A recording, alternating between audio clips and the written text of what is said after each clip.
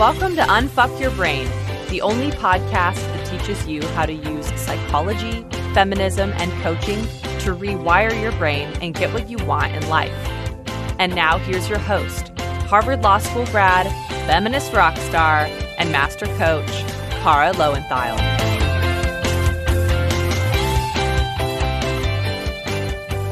Hello, my chickens. How are you? I am great. I just got back from a weekend upstate, actually, which is really nice.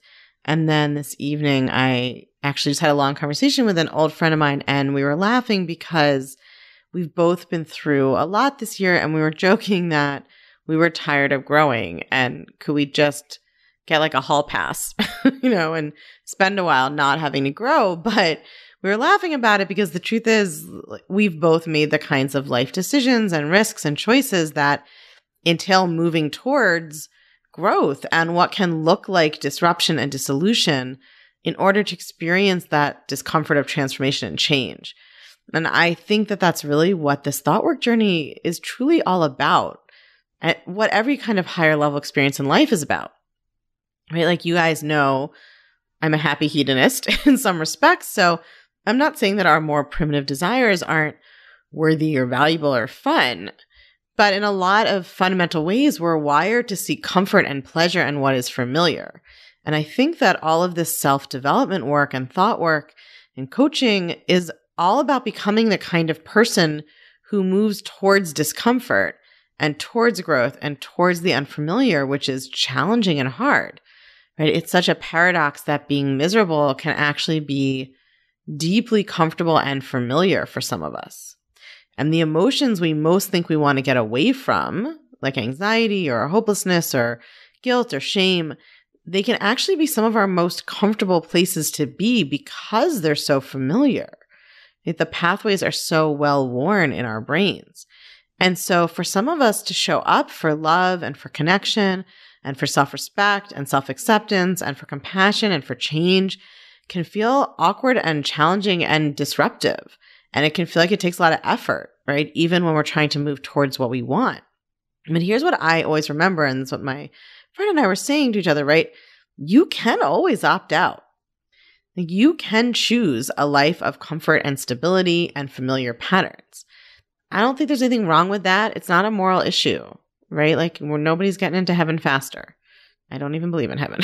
But you can totally decide to just not really grow and like do something else with your time.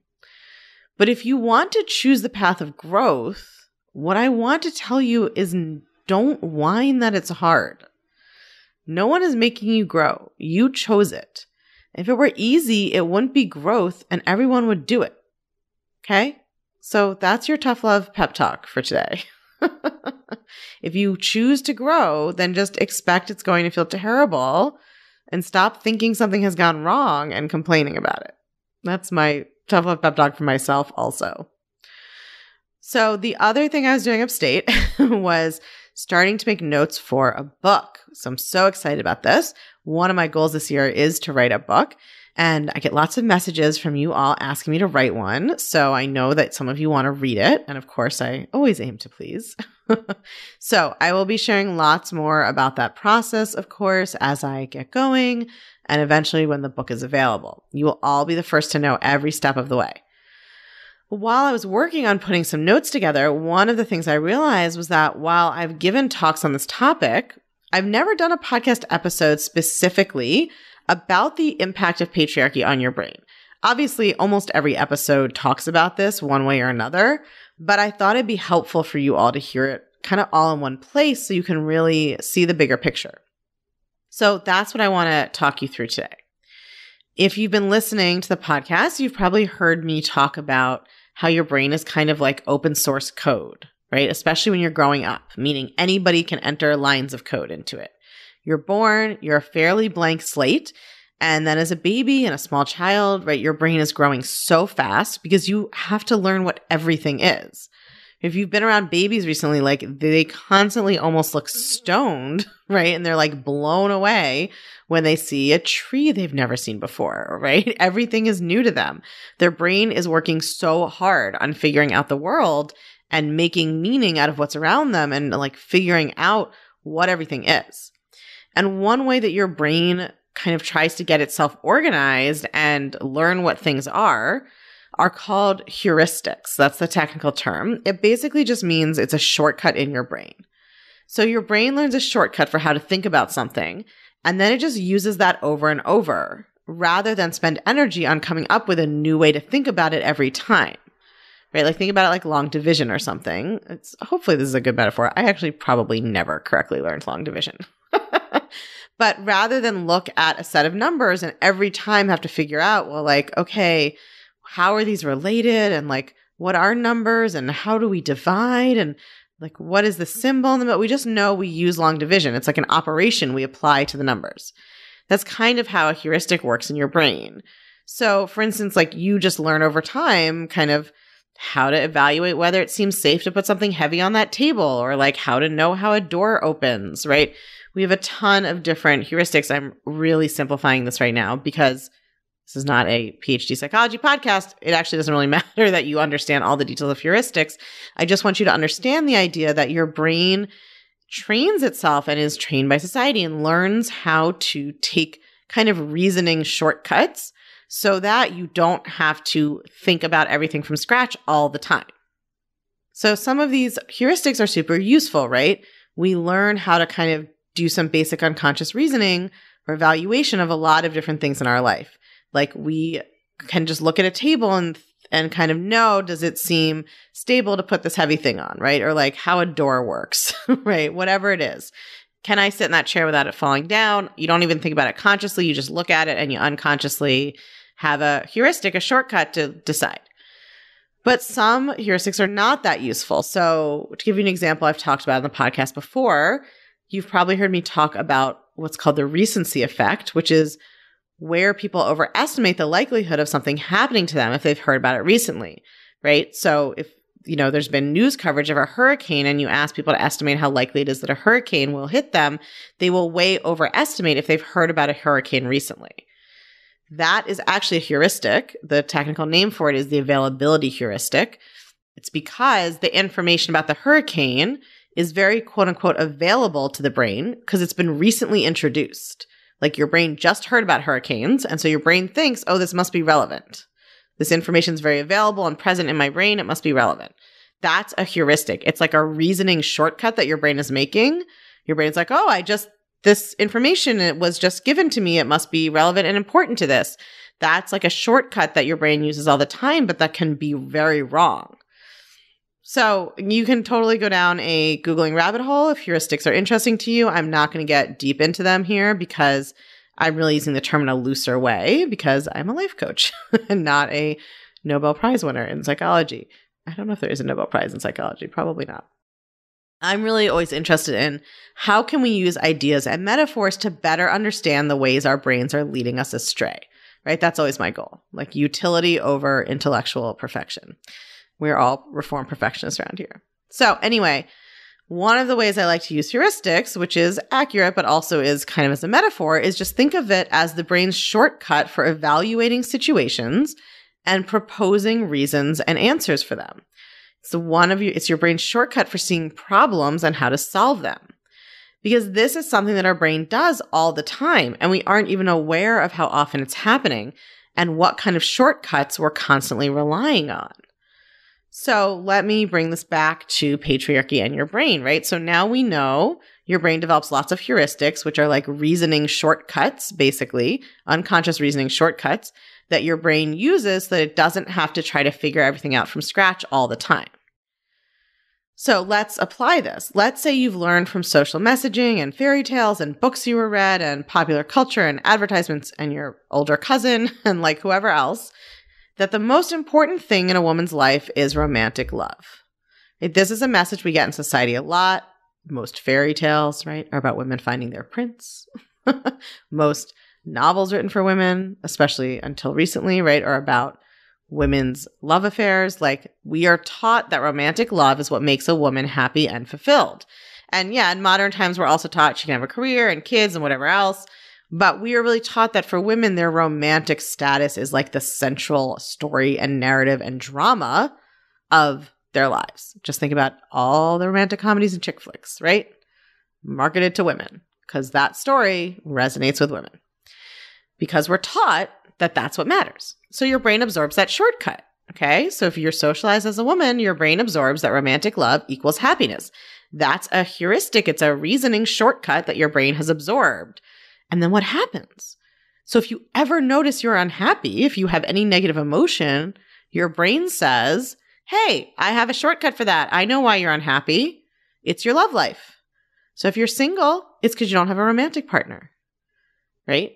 If you have a romantic partner, it's because they're not the right one or they're not behaving the way they should. Your brain has developed this shortcut that it was taught by the society and patriarchy, right? If you're a woman, your romantic status is what determines your happiness. And then it applies that shortcut to solving the problem of your unhappiness all the time, right? And if you have ever paid attention to this, you'll notice it's amazing how many things you will bring into this argument, right? Like you go on a trip and you don't feel happy. And so you tell yourself, if you're single, well, I'm unhappy because look, there are all these other couples who are happy on the trip and I would enjoy travel more if I had a partner. It doesn't really count to go by myself, right? You may be unhappy because of any given thought you're having about anything. You're tired, you're jet lagged, you're bored, you're just having a human moment, whatever it is, right? But your brain immediately tells you, oh, if you're unhappy, it's because you're single, right? And you're constantly thinking that, right? Oh, I'm single, I must not be happy, right? It's a vicious cycle. So the problem is that this is very ineffective because the premise is inaccurate, right? Because romantic love is not what determines your happiness, it's your thoughts. Let's take another example. Let's say you're taught that the way to earn love is by being thin, that all the affection and approval and validation you want is going to be based on your weight. And that's a message that, our society teaches everyone, but especially women, people socialize as women. So anytime you feel lonely or alienated or rejected, what does your brain tell you? Now, the truth is those feelings are being caused by your thoughts, right? Just like if you're, unhappy in my previous example, the feeling's really being caused by whatever thoughts you're thinking. But your brain doesn't tell you that. It just says, oh, it's because you're single, right? You don't even look at what the actual thoughts are. And if you feel lonely or alienated or rejected and you've absorbed this shortcut about weight, then you think, well, it must be my weight. If I were just thinner, my parents would approve of me. If I were just thinner, I'd have an easier time finding dates. If I was just thinner, I would finally feel like I fit in and I belong and I'm normal. That's what your brain tells you, right? That's its reasoning shortcut. Oh, you feel alienated. Oh, you feel rejected. Oh, you feel lonely. Oh, you feel like you're not approved of or validated. It's because of your weight. That's the shortcut. Your brain is just doing what it's trained to do, solve a problem by blaming it on your weight. But the problem you're trying to solve is just a feeling, which is not actually a problem. And your brain's shortcut solution wouldn't solve it even if it were something to be solved, right? Even if a feeling was a problem, it's not actually caused by your weight. So these are just two examples of so many examples, but you get the picture. As we grow up, our brains are constantly trying to develop shortcuts for understanding the world and solving problems. And most of us are taught that our negative feelings are problems. So whenever we have a negative feeling, we want to solve it. And when we think about how to solve it, we default to these unconscious heuristics, these learned and incorrect patterns of reasoning that our brain has picked up to make everything more efficient, right? To just always be able to pick the easiest explanation based on what we've been taught. And this explains why it can be so confusing to be a feminist. Because on the one hand, we've become intellectually aware of society's messages about women, and we know that we've internalized them in some ways. But they impact us in ways that are subconscious. And even when they are kind of made conscious or they come to our consciousness, they just sound like our own thoughts, right? So if you heard a booming male voice in your head say, the reason you're sad is that you will never be fulfilled as a person until another person who has a penis has put a hoop of metal on your finger. You would not take that seriously. But that's not what you hear. What you hear is your own voice in your mind saying something like, it's just really lonely when all my friends are married and I can't find someone. There must be something wrong with me. Why doesn't my love life ever work out? It sounds just like your own voice. That was obviously a very heteronormative example, but we're talking about the heteronormative messages that we absorb.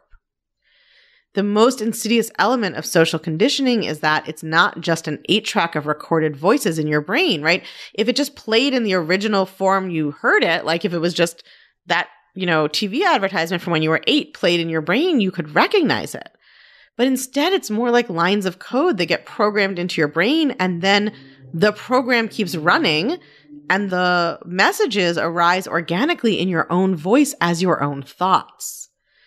And those beliefs and lessons become mental habits and shortcuts that you don't even recognize as external because they're filtered through your own voice and experience.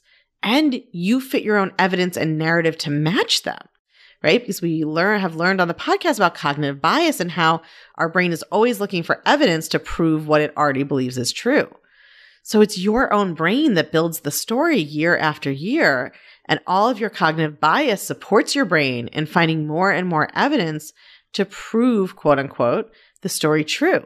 So it just becomes totally not recognizable as this external social belief that was embedded in your subconscious. It just sounds like your own voice narrating the facts of your life and reality back to you. So that is why you can have this kind of feeling of split consciousness where you intellectually believe one thing, but you still emotionally feel so different. This is a huge topic. Obviously, it's something I'm going to write about a lot in the book because I can't fit everything in the podcast. But I think that this description of what happens should give you a good starting place to work with this concept. So what I recommend is that you start looking around for the messages you see society teaching you, and then you see how you might be deducing mental shortcuts from those messages that are not actually true. Right? First of all, the messages aren't true, but then also your reasoning based on the messages isn't accurate. Now, these shortcuts won't be conscious often, right? That's why it takes work to uncover the patterns. But you can start to notice the ways in which you have taken on board social beliefs, even if you think you don't believe them, right, intellectually, and see how they're impacting your brain and the way you think about your life. So if you're in the clutch, this is a great topic to post about in the Facebook group. I think it will be a really juicy discussion for you all to share your observations about this with each other. If you're not in the clutch, you might want to talk about this episode with a friend, but get some external perspective. And if you want to join so you can nerd out about all this stuff with us, which is my favorite thing to do, you can totally join us now and join this conversation we'll be having in the Facebook group. You just text your email to +1 347 934 8861. +1 347 934 8861. You just text us your email address. We will send you a link right to your phone with all the information. And if you can't or don't want to text, just go to unfuckyourbrain.com/the clutch. And I will see you all there, and I'll talk to you next week. If this episode spoke to you and you spend time thinking about how to change the world and make it a better place, you need to be in the clutch.